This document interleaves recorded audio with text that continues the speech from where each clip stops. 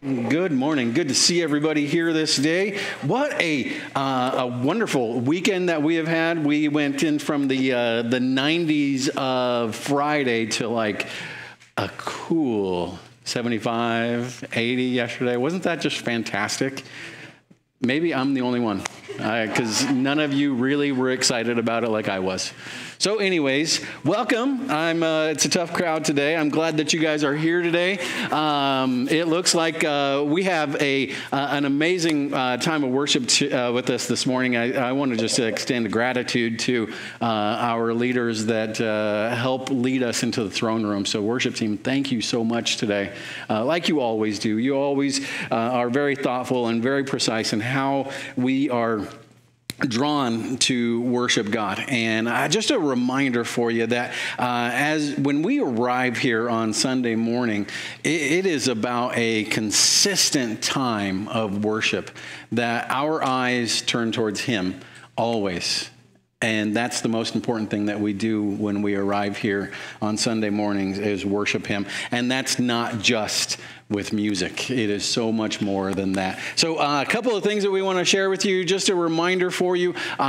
We have a digital connection card, lhwc.net. You can use that, and you can click the icon that looks like a plug-in, or you can scan this QR code right there with the dinosaur on there, and you can get directed right to the digital connection card. It's okay if you pull out your phone and take a pic, or use that camera to take the thingy and does the stuff. Okay, you can do that. That's not a problem. It's totally okay. And if you don't know what you're doing, find someone nearby you that is younger than you, and they will help you out. But this is just this is a way that we want to get to know you, and so we would greatly appreciate it.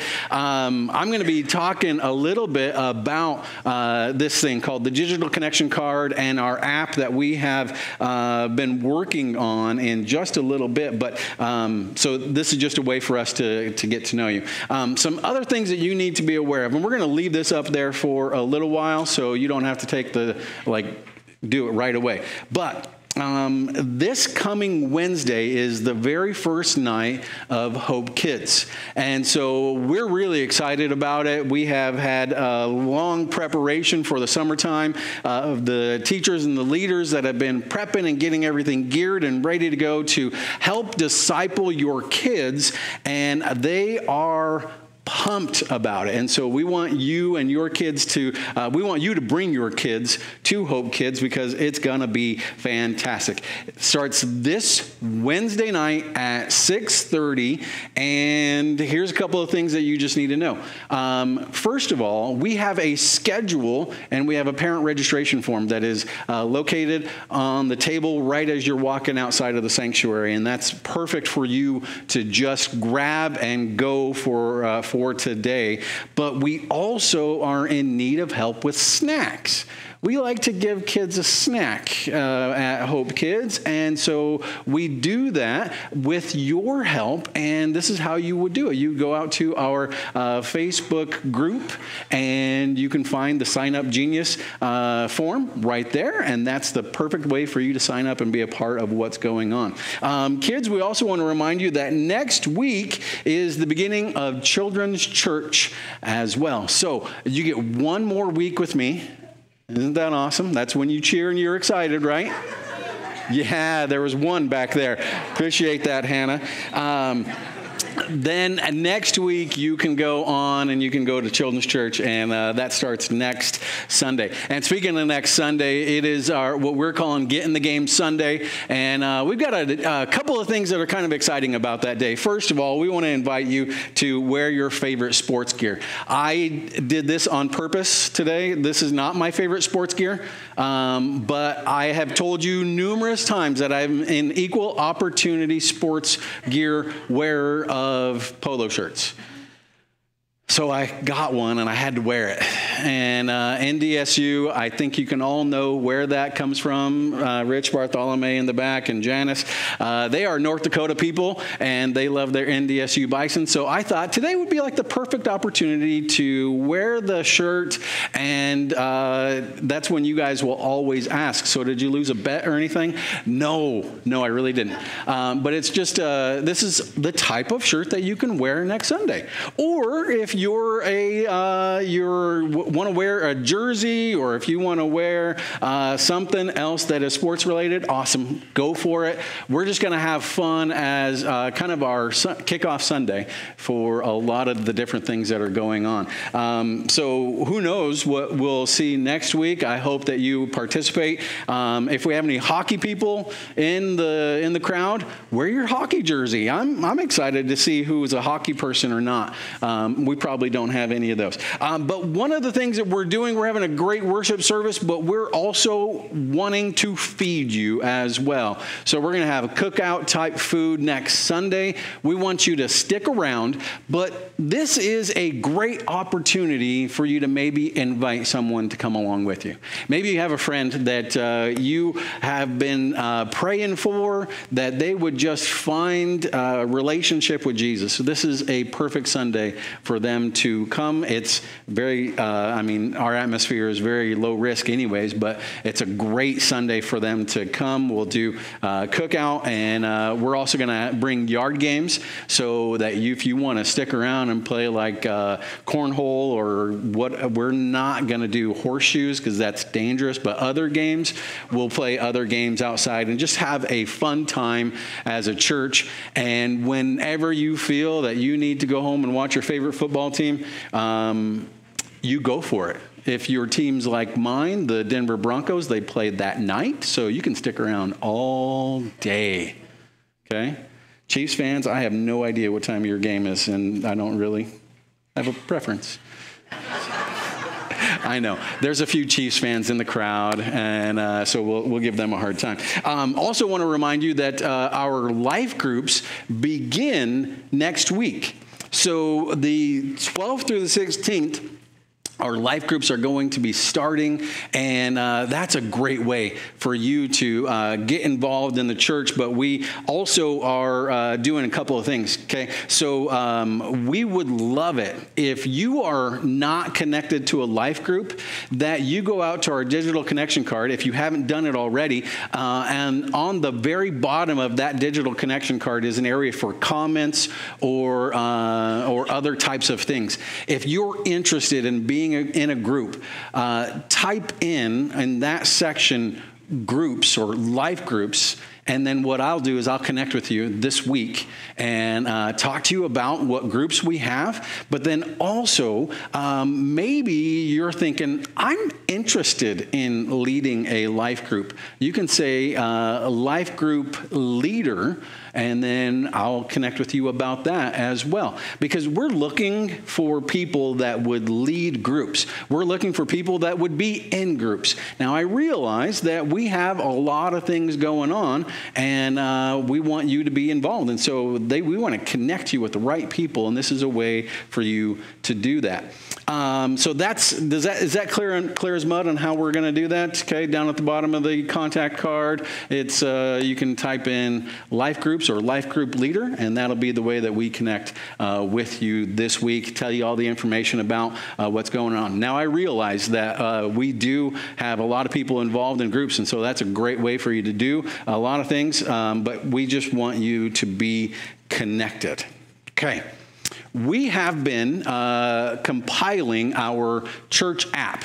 And if you haven't downloaded that app, I would really recommend that you do that. It's called the Church Center app. You can find it on any of the mobile devices where you can download apps, and then it'll connect you to Living Hope Wesleyan Church. And you have to put in your location and things like that, Cedar Rapids. But we have started to use that as a calendar of items. We've also started loading sermons on there so that you're aware of what's going on. So we are using this app more and more, and we want you to be aware of it. So if you downloaded it a long time ago and you haven't touched it since, now's your time to revisit that app, because we have the sermons and calendar right there. It's been updated, and we're going to continue to do more and more things. And the digital connection card is all ran through the app. And so that's how you access some of those things. So exciting stuff. Lots of fun with all these things. I think I'm done talking about a lot of the craziness that we have going on over the next couple of weeks. But I want to remind you, parents, when you drop your kids off for Hope Kids, we have a parents' life group just for you that is designed for you to grow in developing your family and growing in connection and community. And then we have groups going on through the rest of the week. Isn't God good in all the things that he gives us to do and gives us partnerships and things of that nature? Yeah, you guys are tired of listening to me already. Goodness. I can just feel it. I can feel it. Well, let's take a moment and let's pray, and then we will jump into our message today, the cost of discipleship.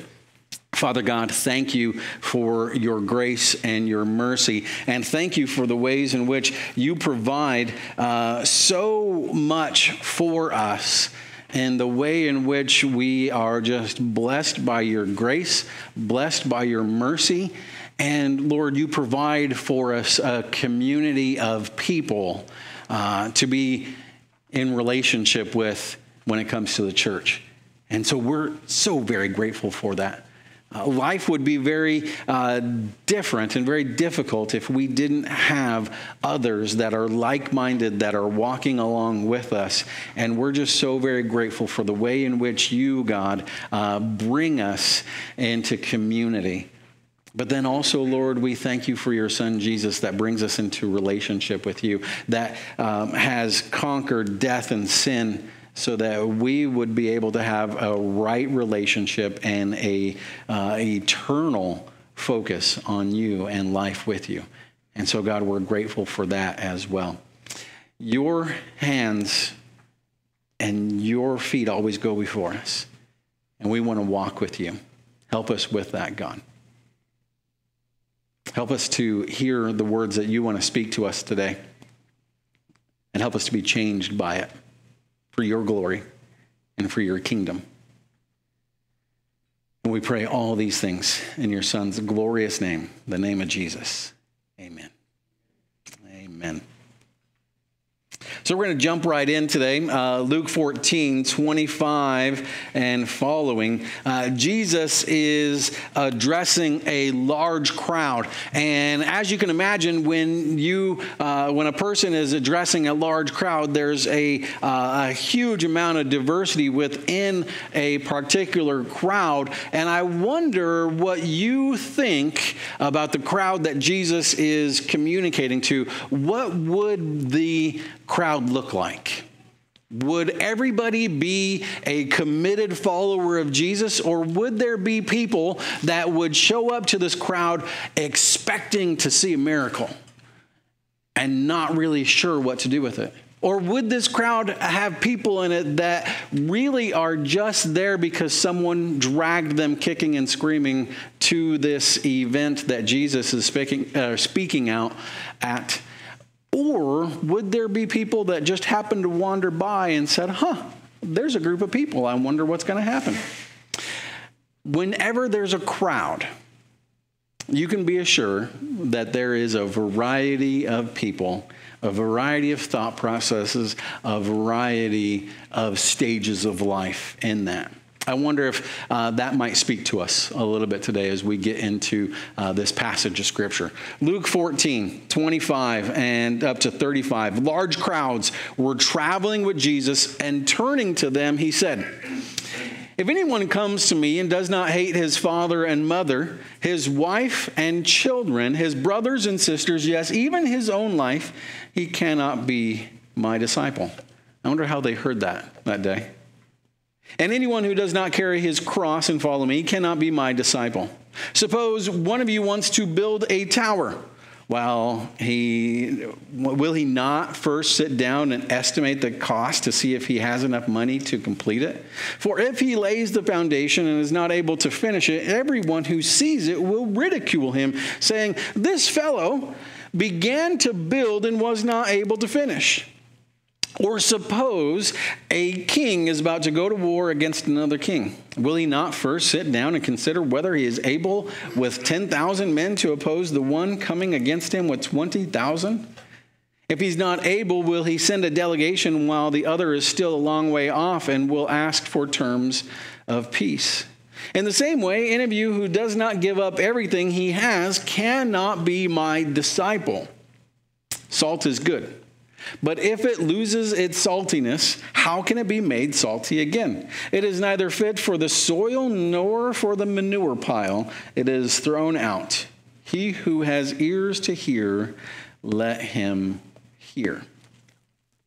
Those are some tough examples that Jesus is using to talk about discipleship. 5 examples, 5 kind of thoughts about these discipleship issues. The first example is this. Verse 26. If you want to be my disciple, if you want to be my follower, if you want to be my student, if you want to be my pupil, if you want to be my learner, you must hate everyone else by comparison. Your father, your mother, your wife, your children, your brothers and sisters, yes, even your own life. Otherwise, you cannot be my disciple. Jesus is saying, prioritize your love for Jesus. Prioritize your love for me. Jesus isn't saying a nice, cuddly type of statement, is he? No, he's using some really tough language, and it's really not an easy thing to hear when we think about it. You have to love him so much that everything else, every other type of relationship looks less in comparison, looks like hate in comparison. How can we love Jesus so much and hate our families, even hate ourselves? I thought when we love Jesus and we love others, right? Isn't that what we're taught? Isn't that what he says in the Shema? Love the Lord your God with all your heart, with all your soul, with all your strength, and love your neighbor as yourself. Oh my goodness, what is he doing here? This is hyperbole. And if you remember your middle school or high school language arts classes, he is using this hyperbole. He's probably using hyperbole.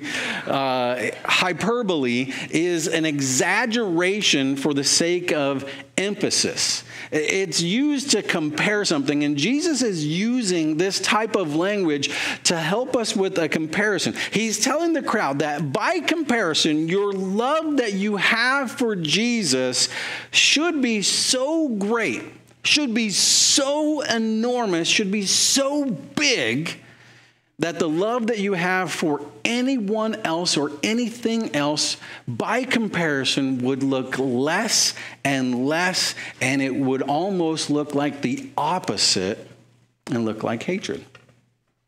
Because your love for Jesus is so overwhelming, everything else would look like you hated everybody else. And this type of love brings a lot of questions, don't you think? How would you characterize your love for Jesus? If you were to examine your own life, how would you describe it? Would you say that Jesus, in comparison to everything else, is the number one thing that you love? Does it make other relationships look less? And I'm serious about that. That's a tough question. Would someone look at your life and say, yep, they love Jesus more than they love their spouse or their parents or their siblings? How important is your relationship with Jesus? If you were really honest, how would you define it? here's the question that I probably like the most, but it's probably the hardest question is the rest of your life filtered through your relationship with Jesus? Is your life filtered through your relationship with Jesus? So Jesus is saying, prioritize. Make that relationship with him the most important relationship. The second example is described in verse 27. And if you do not carry your own cross and follow me, you cannot be my disciple. So this one is carry your cross. Why do you think Jesus talks about the cross? He hasn't gone to the cross yet. He hasn't died for our sins yet. He hasn't made that sacrifice that is so important. Why would Jesus talk about this torture device of the Romans?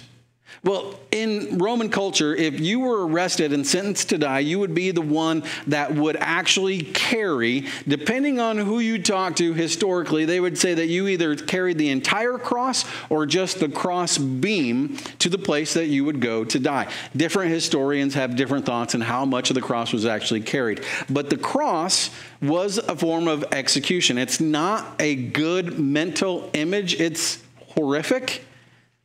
But if you were sentenced to die, you are the one who carries that cross, and you are saying that you are submitting to the authority of the Romans, and you are going to go and die.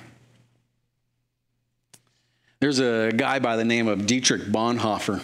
He wrote a book called The Cost of Discipleship back in World War II, and he said this: the cross is laid on every Christian. As we embark upon discipleship, we surrender ourselves to Christ in union with his death. We give over our lives to death.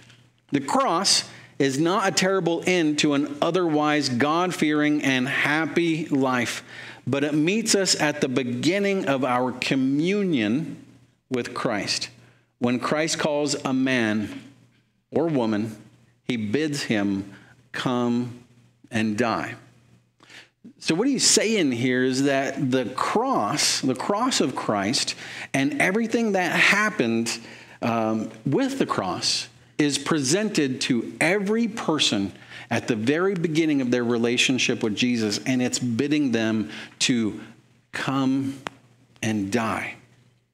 That when we respond to the call of Jesus, we follow him and we live our lives as he bids us to come and die.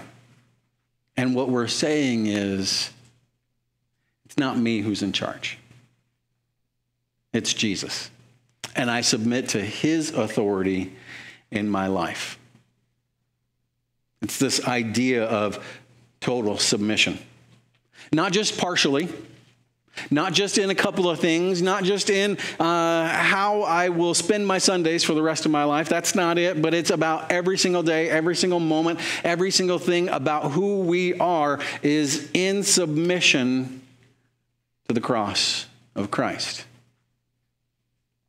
So carry your cross. Verse 28 is the beginning of our next one, is the start strong and finish strong. So in verse 28 it says, suppose one of you wants to build a tower. Will he not first sit down and estimate the cost to see if he has enough money to complete it? For if he lays the foundation and is not able to finish, everyone who sees it will ridicule him, saying, this fellow began to build and was not able to finish. Start strong, finish strong. So this is quite a funny little thing here, because Jesus actually plays on the emotions of people and kind of is making a little bit of a joke. Do you remember? Have you ever seen that guy that does all the work and starts that project but then never finishes it? And everybody ridicules him and says, look what he did. He started that project, but he never finished it. There's a little bit of ridicule there. Do you hear the sarcasm in that? I do. Maybe my ears are just attuned to sarcasm a little bit more, but I hear the sarcasm here. But the idea here is that Jesus is telling us that when we are in relationship with him, it's not just about starting it and walking away and not finishing the relationship. It's not about building the project and starting it and then walking away from it and never touching it ever again. This spring, I had the ill-advised opportunity to build something in our backyard. And here's the thing, is that I took the opportunity to build something in the backyard, and not that I can't do it, but I had a timetable, because graduation was coming up and I wanted to have this project done before we had family come over for graduation.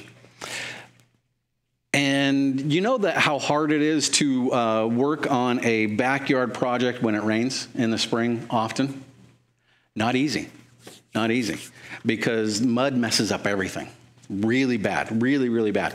But here's the thing. Is that if I wanted to finish that project, I had to put in the time every single moment that I had the opportune availability to get going at it, and I was not going to let this project look unfinished because I knew that my brothers, my two older brothers, would give me a hard time, and they'd be like, Chopper, you started this project. When are you going to finish it? But I finished it.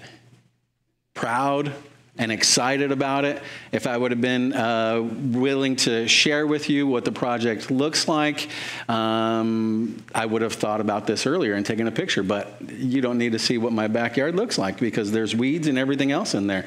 So I have done zero yard work except for mowing and building this backyard patio. Everything else is like bleh. But the idea is that the project started, it got finished, and that was enough. But the idea along with this is that we start something, we have to finish it. Have you ever noticed that it's so much easier to start than it is to actually finish?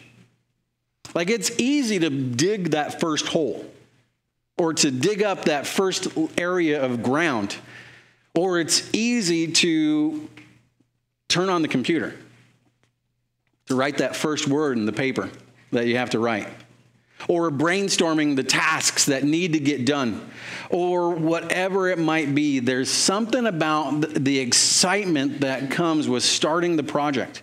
And the truth of the matter is that when we start our relationship with Jesus, it's exciting. There's a lot of excitement that comes along with it, and we're jumping into the Word of God, and before we know it, we may have read a huge portion of God's Word. But eventually, time wears on and we're struggling. The project gets longer and longer, and we make it bigger. I did that. Made it bigger than what I should have, but man, it looks great. The paper becomes longer and longer, and we clack the keys all night long. But there's something about finishing. And when it comes to our relationship with Jesus, we're not building a tower, but we are being built into disciples. Disciples that make disciples. And that's the biggest thing that we miss out on, is that we think that it's all about us being made into disciples, but it's that we might make disciples. And sometimes we get to the point where we realize, you know what, I've done the church thing. It's good. There's no giving up in this relationship with Jesus. There's no retirement in our relationship with Jesus. This is an all-out commitment for the rest of our lives. Billy Sunday, he's an evangelist and a baseball player. He said this: stopping at third base adds no more to the score than striking out. It doesn't matter how well you start if you fail to finish. There's no checking out. There's no spiritual retirement. There is this process for the long haul that is called discipleship, and we need to be committed for the long haul. There's no end in sight while we're here on earth. Discipleship ends when we close our eyes on this earth and open them in the presence of the Almighty God.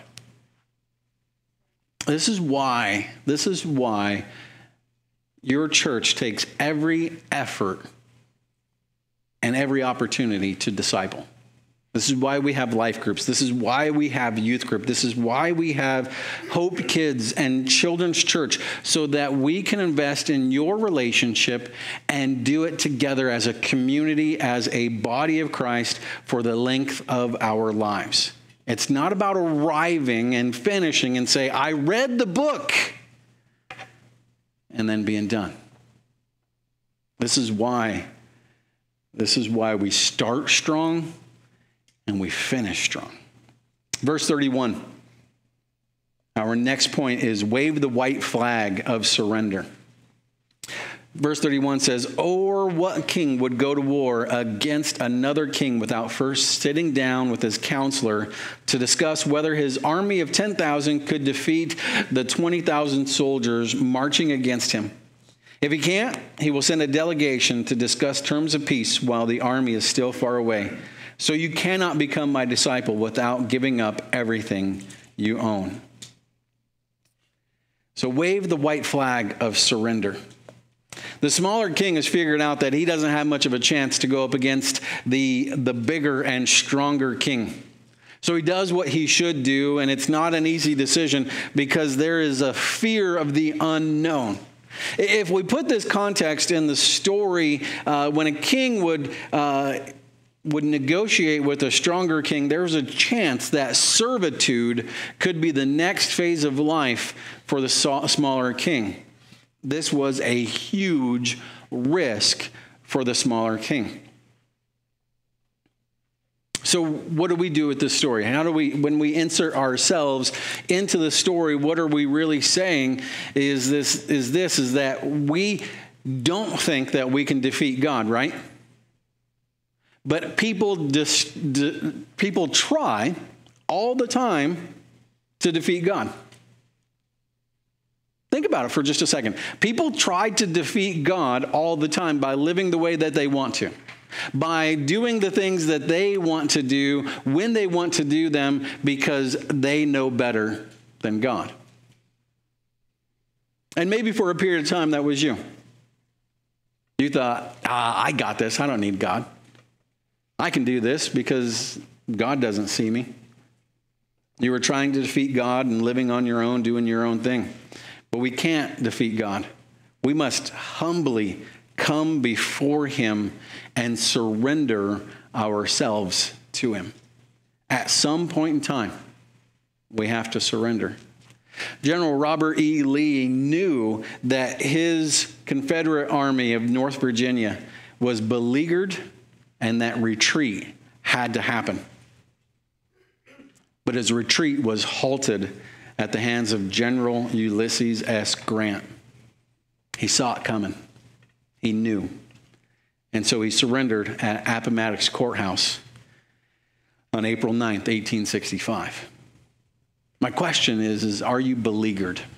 Are you worn out from trying to fight your own battle against God? And it's time for you to surrender every aspect of your life over to him. And I'm talking about every room in your house. If you were to put your life into a house where you have different rooms, your living room, your dining room, your bedroom, your closets that are full of stuff that nobody wants to see. Because that's what closets are, right? We stuff things in closets because we want to get it out of everybody's view. Well, and sometimes in our lives, we stuff our closets, our metaphorical, our spiritual closet with the stuff that we don't want God to see. If you've never read My Heart, Christ's Home, I would really recommend it. It's a little pamphlet that pamphlet. I just did this one. It's a little pamphlet. It's a tiny little pamphlet that is really good at explaining this. And if you need a copy of it, I would gladly give you one. But the idea is that there are parts of our lives that we don't want God to see. We need to surrender every aspect of our lives, even the closets that are filled with junk, so that he can come in and make home in our heart, our complete and surrendered heart. Discipleship is best done when we surrender ourselves to him. Discipleship is best done when we humbly bow before Jesus and acknowledge that we are done fighting, that we are done trying to do this life on our own. So we give up and we surrender. So wave the white flag. The last one, are you salty? Verse 34 says this, salt is good, but if it loses its saltiness, how do we make it salty again? It is good neither for the soil nor for the manure pile. It is thrown out. And then he says, if anyone who has ears to hear should listen and understand. Before the days of refrigeration, salt was used to preserve food. It would halt the natural process of decay, and it preserved the goodness of food. Salt was also a precious commodity. It was applied to our foods for preservation, but it was also given as payment to soldiers, Roman soldiers. And if you've ever heard the phrase, worth your weight in salt, that's where this is coming from. Something that I learned about salt is learned from a guy by the name of Ray Vanderlaan, and he would say that salt was often mixed with manure so that the fire that people would mix the salt and the manure with would burn hotter and longer. I don't understand how that works. And I don't understand why a person would necessarily do that, mixing salt and manure, because that means that you have to touch it. That's gross. I guess you have to wash your hands multiple times. But this chemical reaction would allow it to burn longer and hotter in the homes of their clay ovens. But over time, the salt would lose the qualities that would make the burning process what it was. And so it would lose its saltiness and it would be worthless. And so it would be thrown out. Jesus said on the Sermon on the Mount, you are the salt of the earth. But if the salt loses its saltiness, how can it be made salty again?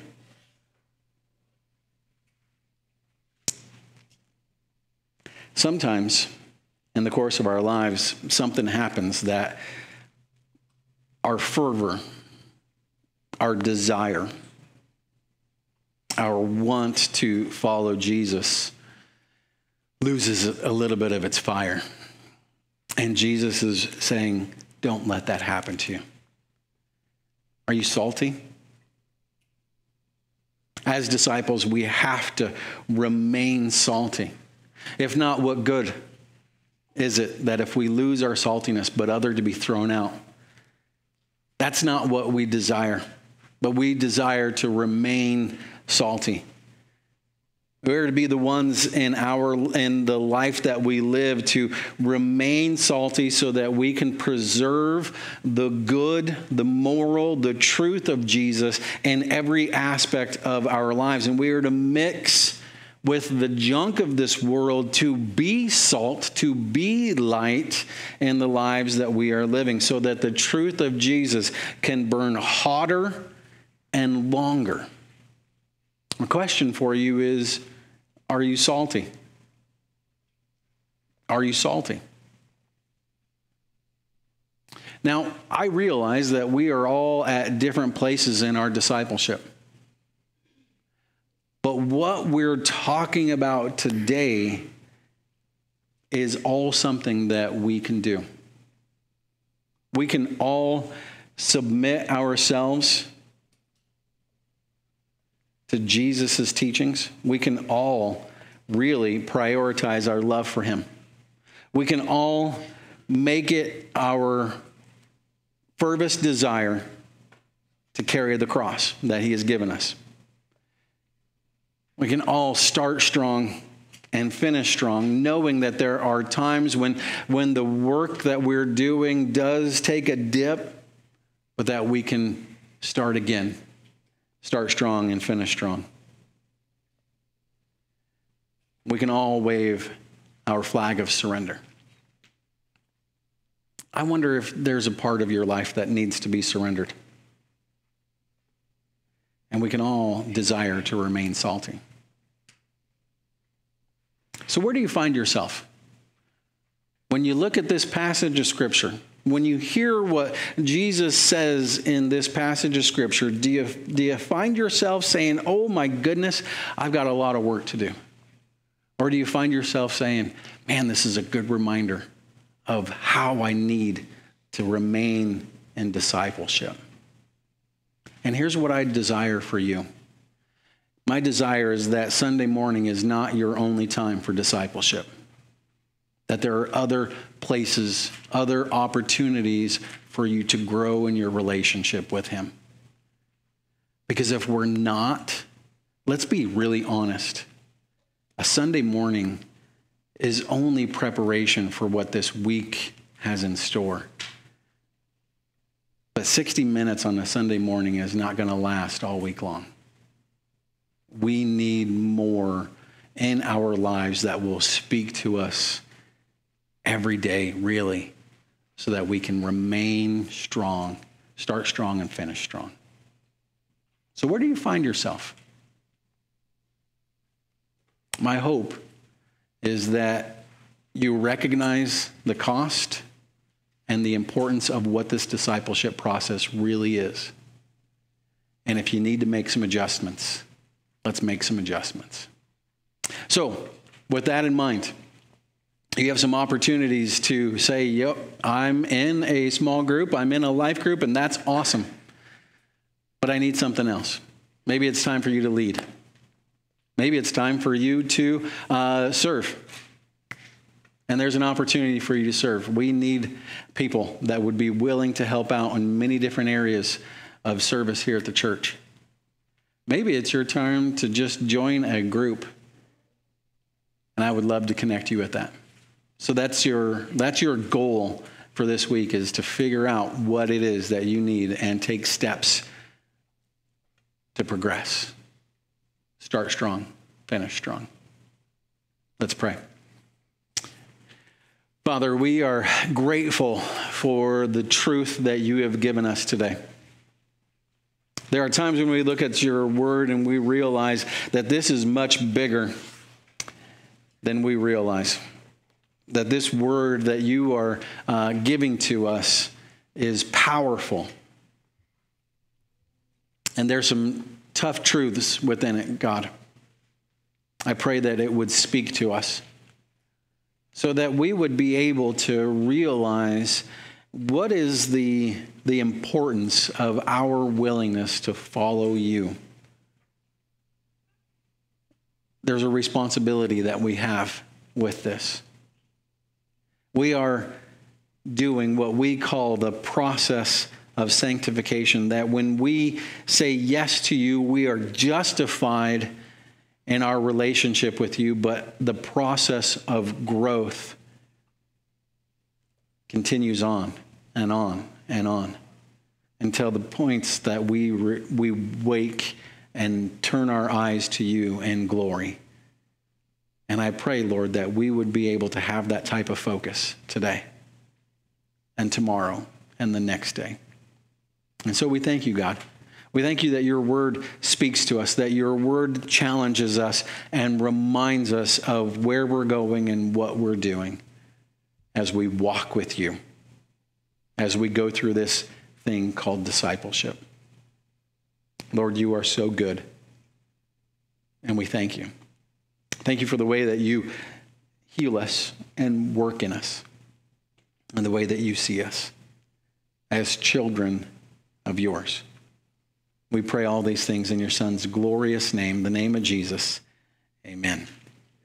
Amen. Thanks so much for joining us in worship today. It's a joy to worship with you. I want to invite you to stand, and we're going to close out our time together with worship.